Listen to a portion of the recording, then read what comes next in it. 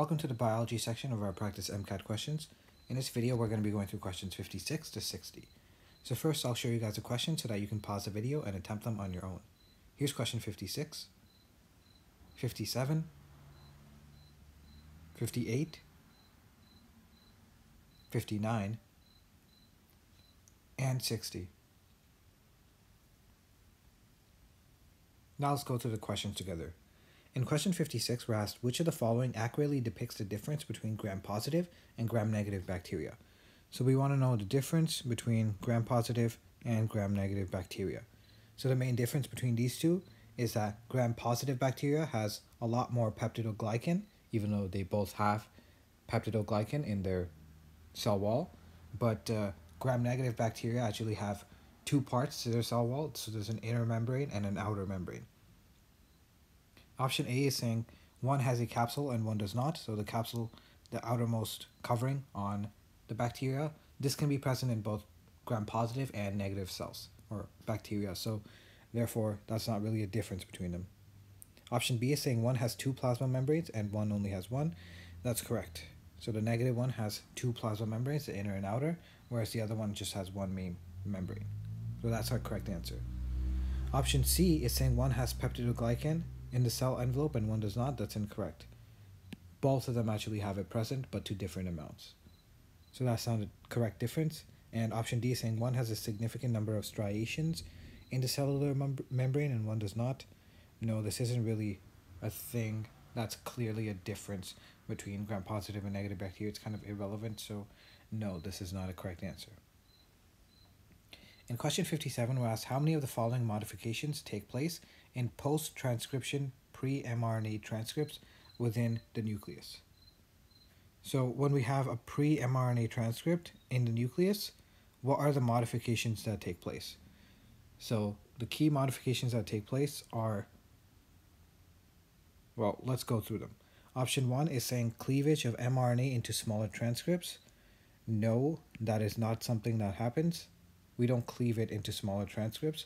We do modify the mRNA in a certain way by removing certain things which are not necessary for the final product, and keeping others, and then we cut them out at specific points, but it's not that we randomly cleave the mRNA into smaller transcripts. This is much more controlled, and that process is called splicing. So option 2 is correct. We splice the mRNA, we keep the exons, we remove the introns stay inside the nucleus, and the exons exit the nucleus.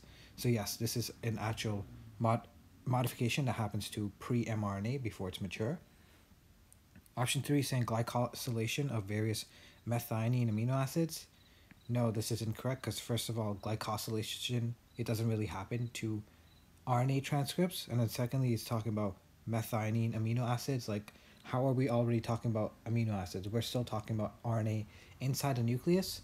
It's only when it goes outside of the nucleus that it's translated into any type of protein with amino acids, but like that all takes place outside of the nucleus. So this is not something that's going to happen. And option 4 and 5 are correct. We do attach a poly A tail and then we attach a 5' cap. These are two very important modifications to pre-mRNA. So you should definitely recognize these guys, these modifications. So 3 of the 5 options were correct. So D is our correct answer here. In question 58, we're asked where glycosylation occurs. So it occurs in the blank. So glycolysis, right? This is the breakdown of glucose. Where does it occur? You should know this very well for the biochemistry section. You should know that glycolysis takes place in the cytosol. So it's important to know all these anabolic and catabolic processes and where they take place, because it's very easy for the MCAT. It's an easy topic for them to kind of quiz you on, and you should be able to pick up that, hey, that process like doesn't take place in this part of the cell, so like they're trying to trick me, and that's an incorrect answer, and I can find the correct answer this way. So just very important knowledge to have, where in the cell different anabolic and catabolic processes take place. Glycolysis in the cytosol, not in the nucleus. In the mitochondria, we have the citric acid cycle and the electron transport chain.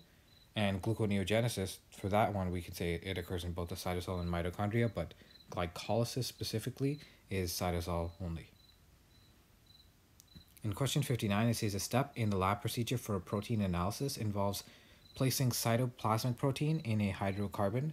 So we're talking about a hydrocarbon type solvent. Which of the following would most likely not happen next?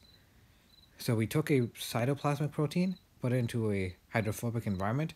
What would not happen now? So some of these things are going, or most of them are going to happen. One is not. So what happens for a protein in the cytoplasm is that it's surrounded by an aqueous environment. And so things that are polar, so side chains that are polar, are going to come to the outside when this protein folds and interact with the environment, which is the cytoplasm.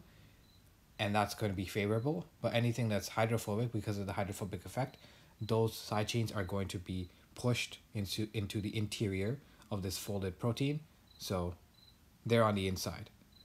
And this is to minimize interactions of hydrophobic species with the aqueous environment and maximize polar residues, their interaction with the aqueous environment. However, when we put it into a hydrocarbon, we have now flipped what's going on.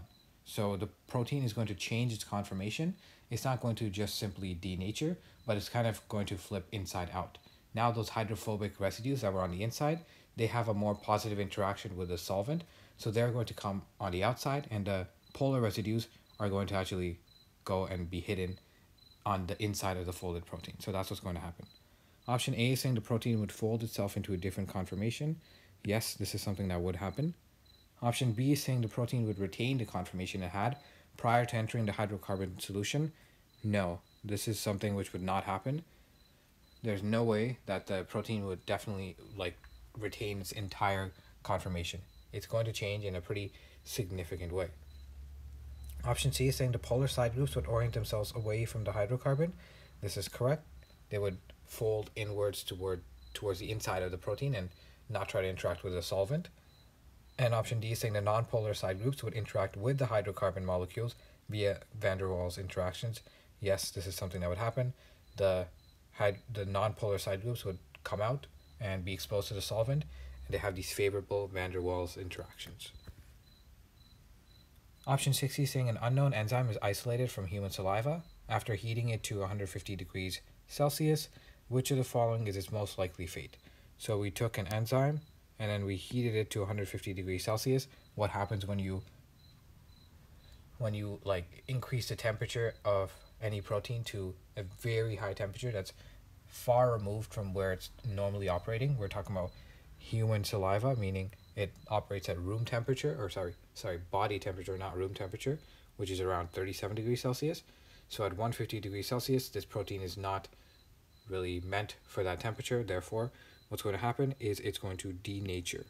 So it's not desaturation or saturation. That is related to an enzyme actually having its substrate bound to the active site.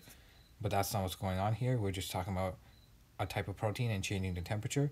And D is incorrect. It's definitely not going to be folded because this temperature is way too high and it's going to cause the protein to unfold. That's it for the questions in this video. If you enjoyed what you saw, make sure to check out our course. The link is in the description. And in that course, we go through a lot more questions just like this and go through all the different answer options, explaining why each one is correct or incorrect so that you have the right logic for the MCAT. Other than that, make sure to subscribe to this channel and stay up to date with the videos that we post here. That's it for this video. I'll see you guys in the next one.